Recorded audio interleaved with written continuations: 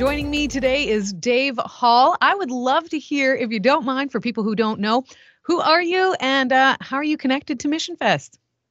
Well, I serve as the International Director of TEAM, which is the Evangelical Alliance Mission. It's an organization that's been around since 1890, started in a very different era, and God's been using it for a long time to mobilize people to be involved in what he's doing and building his church around the nations. I've been in this role for about 2.5 years, it'll be 3 years this summer.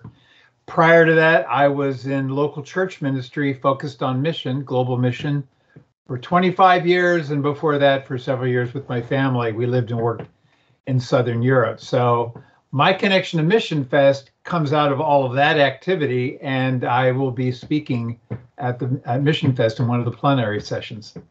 Well, and that brings me to my next question. I would love to hear in a nutshell, what are you talking about this year at Missionfest?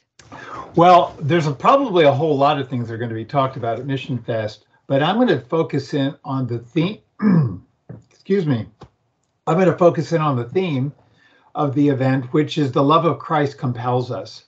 And what I want to dig a little deeper into is, what is the nature of that love that Christ had that was so compelling that it shaped the life of Paul, probably the most famous missionary and example that we all look to. What was it about that love of Christ? So we're going to take a deep dive into the love of Christ and how that serves as a motivator for global mission.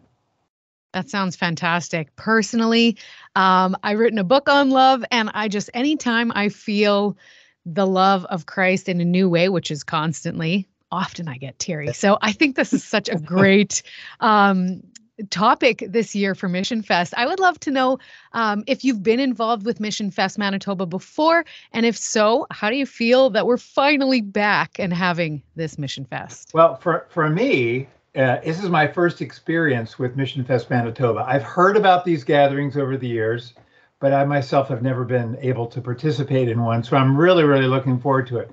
I must confess, as somebody who lives in Southern California, I'm kind of excited it's happening in April, May, and not February. I know that the hardiest of hardy people in Manitoba would think nothing of that, but I'm finding great comfort in that. Okay, so you are stateside, and not only stateside, way south of the border. Yeah, I'm actually way closer to Mexico than I am to Canada. I can be in Mexico in about 45 minutes from my house. I'm not jealous.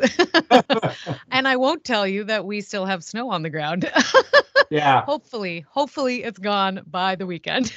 No, I'm really looking forward to it. I've heard so much about these kind of gatherings over the years and how the Lord has used them. So I'm looking forward a lot to being there.